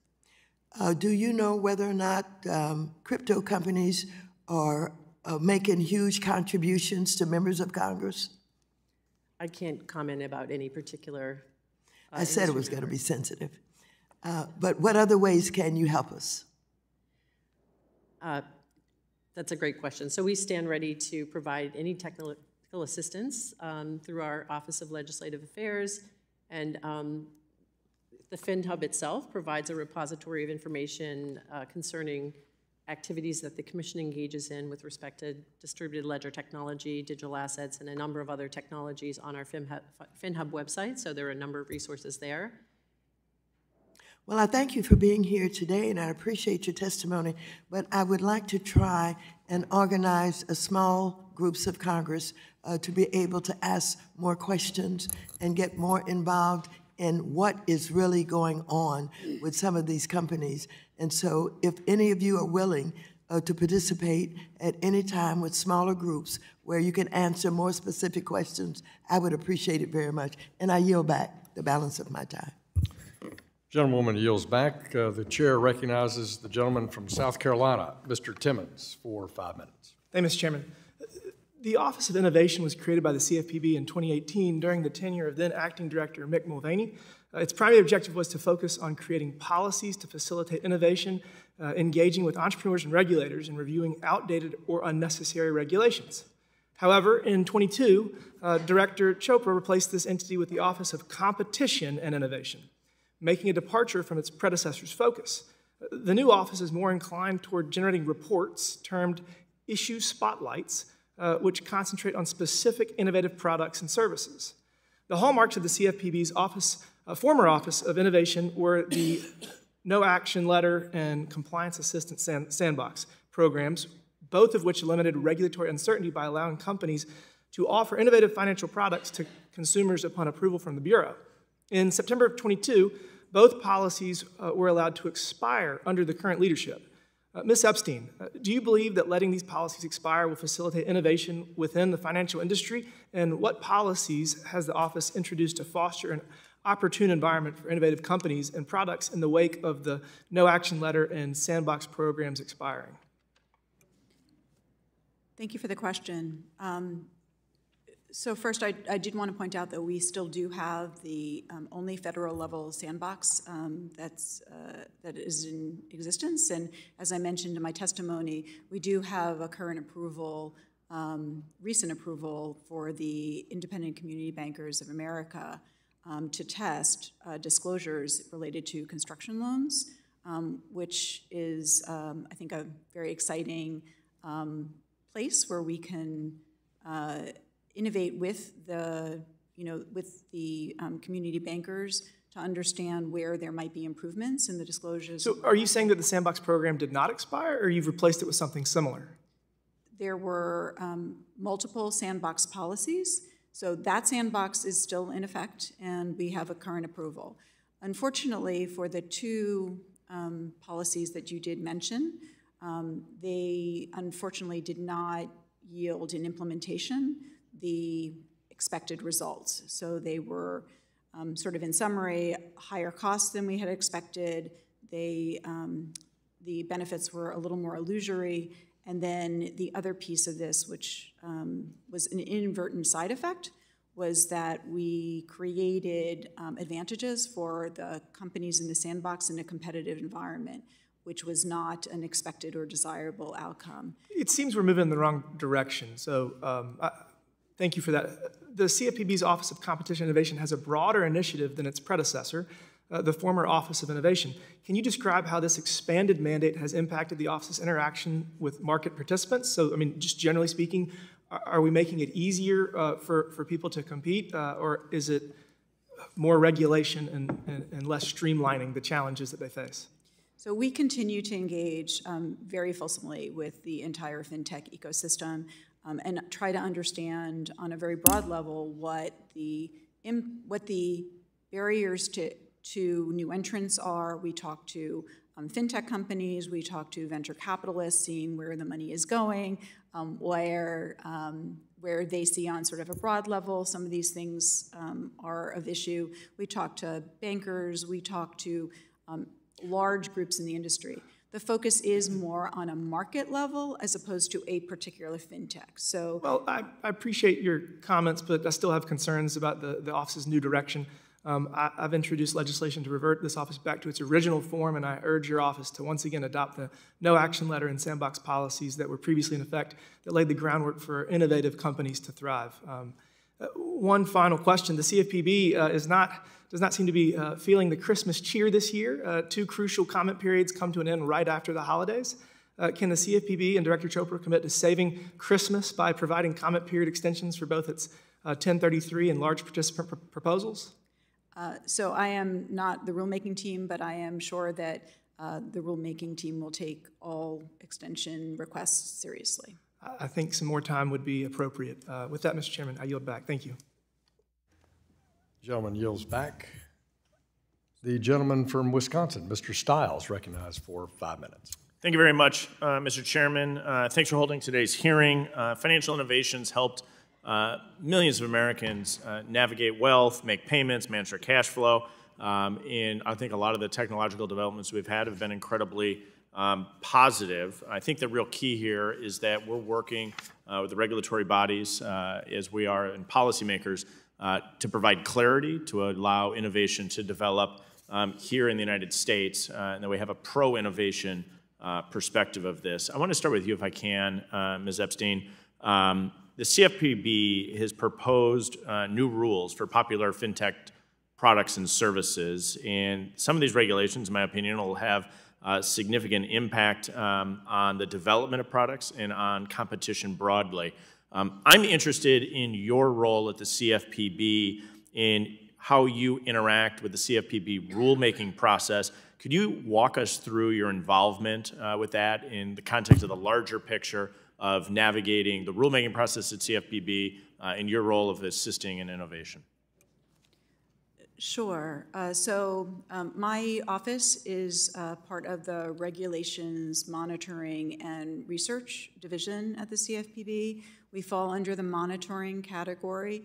So along with the statutory offices in markets, which look at specific market segments, as well as the populations teams, which look at specific populations and the impact of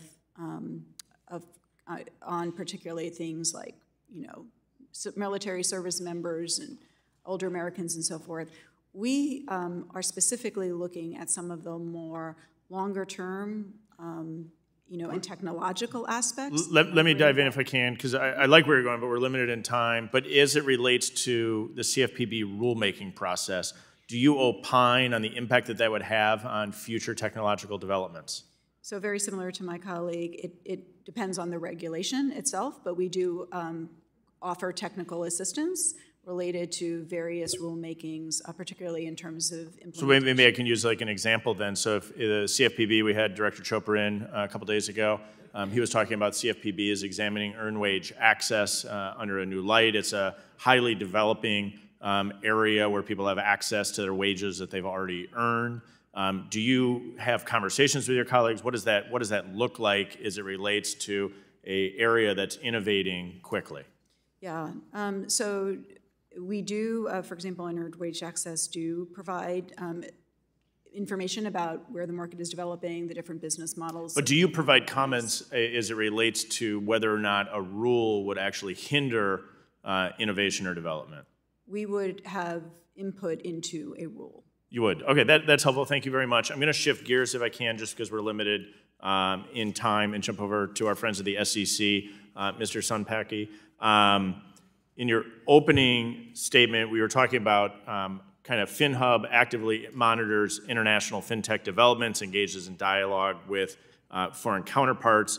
Can you describe any of the? Can you note any of the specific foreign developments that you're seeing from your foreign counterparts that we should be looking at developing in the United States? Sure. In FinHub, we're actively monitoring developments as they occur both domestically and internationally. We get involved as subject matter experts in the various work that's being done by international bodies that the SEC is involved with, for example, the Financial Stability Board, IOSCO, and the FATF. And what I'm seeing is a broad consensus internationally about the risks that certain technologies are proposing, and I do see a broad consensus around responses to the risks. And you see, great, so let's dive in. So you see a broad consensus in responses. Do you see that in a regulatory framework being set forward or in favor of an enforcement first approach? What I see is that there are high-level recommendations being put forth by these authorities that really talk about same activities, same risks, same regulation, and that is a guiding principle as well as technology neutrality. But in the enforcement first approach that I think the SEC has taken, do you see your foreign counterparts engaging in a similar light? What I see is that there's a broad consensus internationally about the risks posed by new technologies. But not a broad consensus about how those risks should be managed, meaning whether or not a regulatory framework being set forward as we have here in Congress legislation that we've moved on, hopefully the Senate would act on. I think that's a better approach than the regulatory first approach we've seen at the SEC. With the time, I'll yield back. Gentleman from Wisconsin yields back. I want to thank our good panel today, congratulate you on your work and innovation in your agencies in a safe and sound way. We look forward to you Following up, without objection, all members will have 5 legislative days within which to submit additional written questions for the witnesses to the chair, which will be forwarded to the witnesses for their response. I ask each of you to please respond as promptly as you are able. This committee is adjourned.